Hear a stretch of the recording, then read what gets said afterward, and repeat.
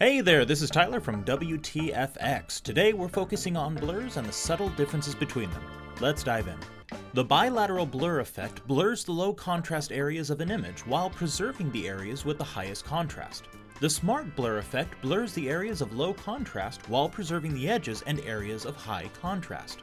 Both also work by blending together similar colors instead of just blurring the image. Though they sound like they do the same thing, there are some particular differences between them.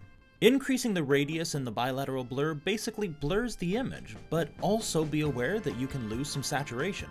The threshold decides which areas are preserved. The higher the number, the more contrasting an area needs to be in focus. The colorized box is simple. Unchecked means no color, check means there is color. The radius for the smart blur blends areas of similar color inside the lines, giving the appearance of a blur, but you still have those nice, crisp edges. The higher the threshold, the more contrast the area needs to be in focus. The mode selection can also give you some fun results.